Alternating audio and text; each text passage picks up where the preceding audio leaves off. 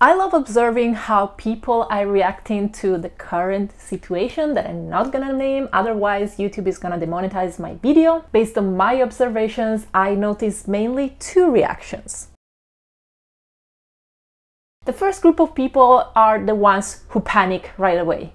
You can recognize them because they are lining up in front of supermarkets, or they are running around the city with huge bulky packs of toilet paper, unless of course they are already closed in their apartments. The second group are all those people who it's only a bad flu, it's a low rate mortality, or it's only old people, or as the trend here in New York City is, it's all made up by the government. I might also put in this group all those people who, until it doesn't hit me, I'm not gonna worry about it, and also those who we all have to die of something anyways. And I must admit that often I wonder if this second group of people actually put their mask "I'm cool" on, just because otherwise they would be panicking like the first group of people. In any case, potentially the worst thing that in a mass society can happen is panic.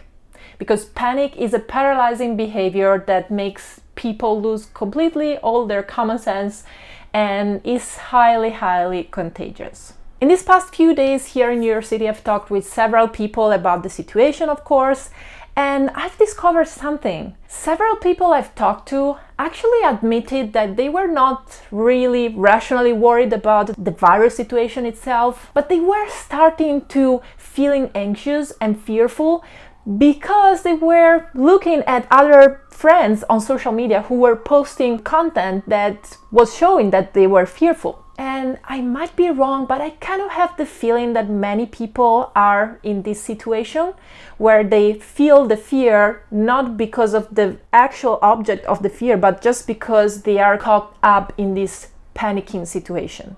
So if you're feeling anxious, worried, if in these past few days you've been constantly in a bad mood, I have an effective cure for you.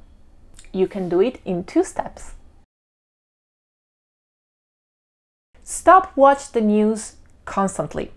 It's very good to stay informed and updated right now, but do you really need to check the news 5, 10, 20, even 50 times per day? Here's my simple advice on how to get your news in a healthy way. Select 1, 2, or maximum 3 sources of news that you like, that you trust, possibly from official sources, local and international, and check them out once per day and avoid any other source of news.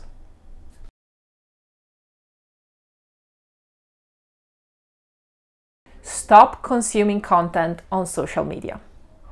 Unfortunately now, that thing that I cannot name in the video is everywhere. It's not only in the news profiles, in the news channels, but probably 90% of your friends are posting something related to this problematic situation, which just makes you increase the panic.